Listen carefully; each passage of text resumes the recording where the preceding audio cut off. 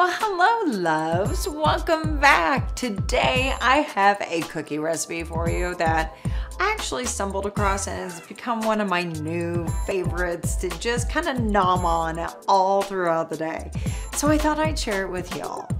And today's recipe is pecan butter cookies. Oh, they are so scrumptious and good.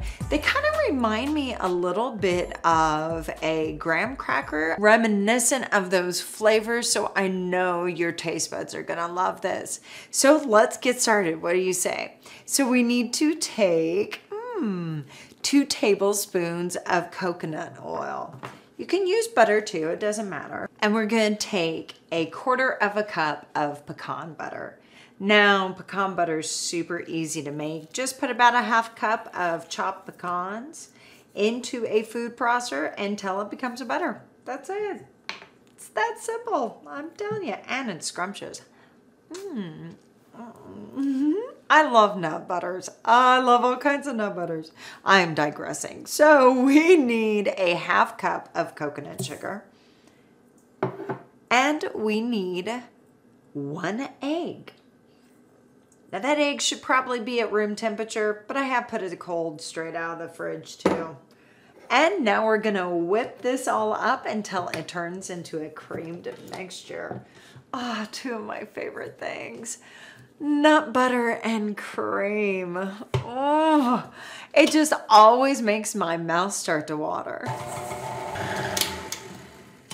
So this is what your mixture should look like. Now we need to take 1/2 teaspoon of baking soda and 1/4 teaspoon of salt. Throw that into our mixture. Ooh, I got myself dirty. Dirty, dirty girl. Okay, now I'm really messy. But then we're gonna add 2 cups of almond flour into it. And we're gonna mix that totally up until it is really well blended, and then we're gonna have cookies that we can stick in the oven and start nomming on.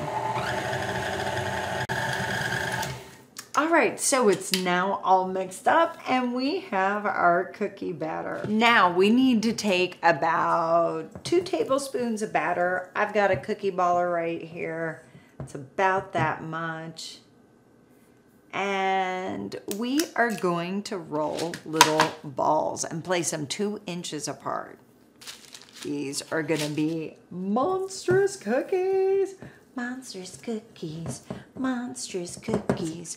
I got monstrous cookies right here. So we're just gonna do that until the cookie sheet fills up with balls.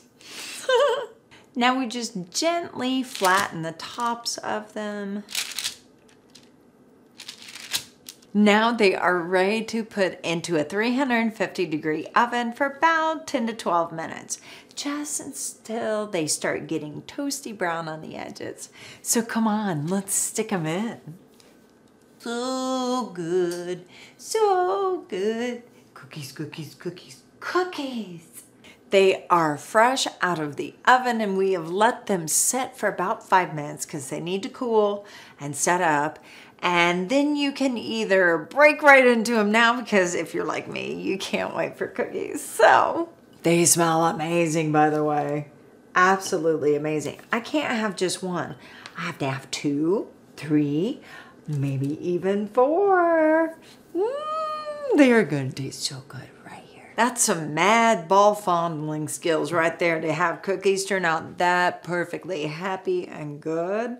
But we need to try one, right? Because like, what good is hot cookies if you don't eat them? They have a great crisp on the outside. Look at how scrumptious that is.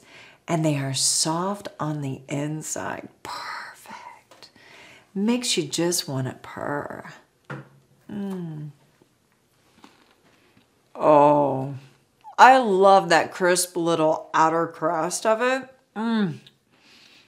And they're a little chewy too, which I like, but they are so dense and so tasty. The sweetness of that pecan butter, oh, is just scrumptious. I love the flavor and the texture that that almond flour gives too. Oh, it's so scrumptious. It just fills my mouth up with deliciousness. I really can't stop myself from eating them, so I hope you love them as much as I do. I love you.